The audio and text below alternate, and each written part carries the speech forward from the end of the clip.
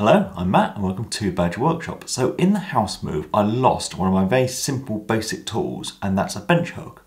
Not a problem though, because they're very easy to make out of some scraps. So that's what I'm going to do. I'm going to make this out of plywood, so I'm going to set up my MFT style top to get it cut. I have some nice birch ply to use. I'm going to mark out the pieces and then use the track saw to cut them out. And I need 3 bits for this. A kind of base and then the 2 hooky bits for the bench hook. Sorry, I hope I didn't get too technical there with the hooky bits description.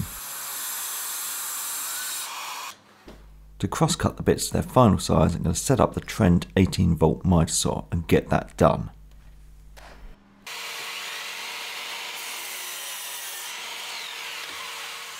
Now I've cut one bit the full length of the base, and that's going to be the hook. I've cut the other a bit shorter, and that's going to be the fence to reference the workpiece against. Now I'll talk about this later because I feel I've made a mistake, but as I say, I will explain in a bit. But I get some pilot holes drilled into these with a countersinking bit, give them a little bit of a sand, and then I can get them attached, and they're going to go on with some glue and screws.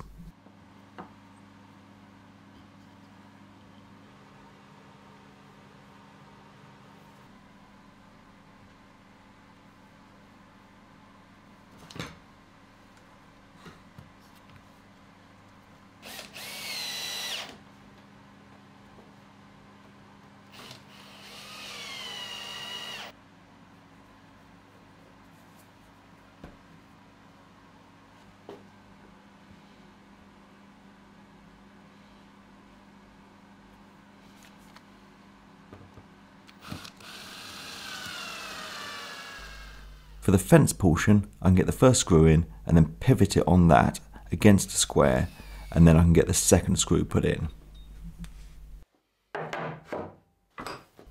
So that's it all done, 3 bits of wood screwed together. So the idea of a bench hook is it hooks over the side of the bench, but I actually prefer just to put it in the vise to make it even more secure.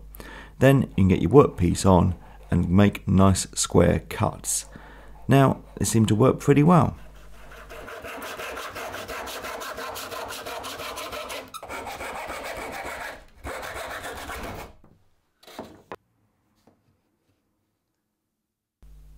But they do have other uses, and the other thing I like to use mine for is sharpening, and it keeps the stone nicely in place. If you're interested in any of the tools I've used in this video, there's a link down below to the tools I use page. So that's it all done. Really simple little jig or tool.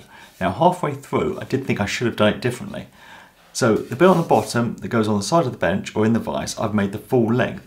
But if I'd have made it shorter, then when this surface wore out with all the cutting, you could just flip it over and use the other one. So if you're going to do it, probably do it like that, not how I did it.